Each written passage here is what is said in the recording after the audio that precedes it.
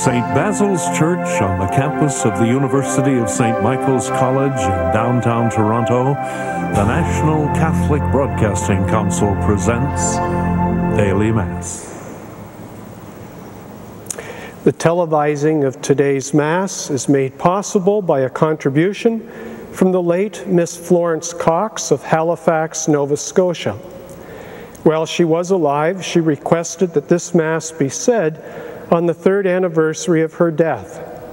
Her wishes included that her late sister Louise Glassy and her brother-in-law John Glassy, as well as other deceased family members, be remembered.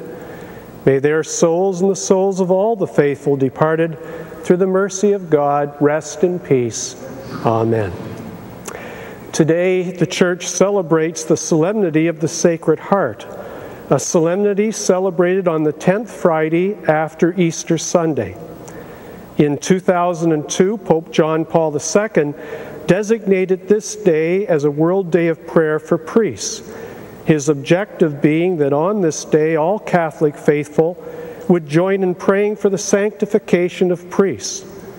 This year, Pope Benedict XVI announced a special Year of the Priest to begin on this day, the 150th anniversary of the death of the Curé of Ars, St. John Vianney, the patron saint of parish priests.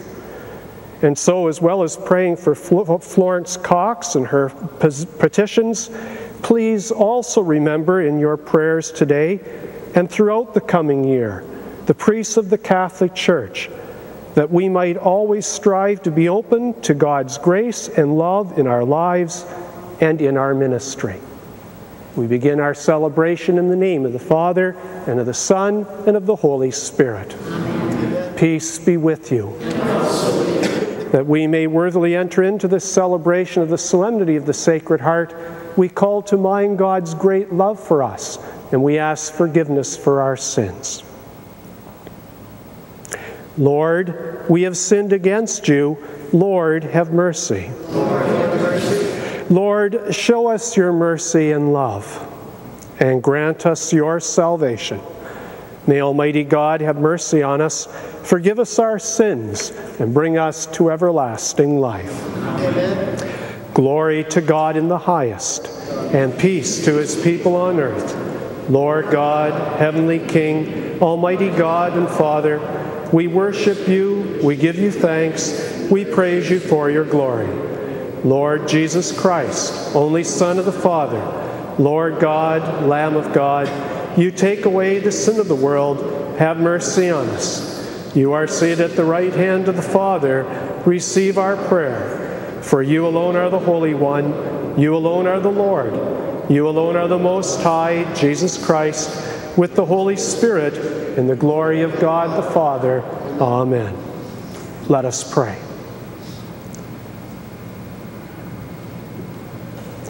Heavenly Father, we honor the heart of your Son, broken by our cruelty, yet symbol of love's triumph, pledge of all that we are called to be.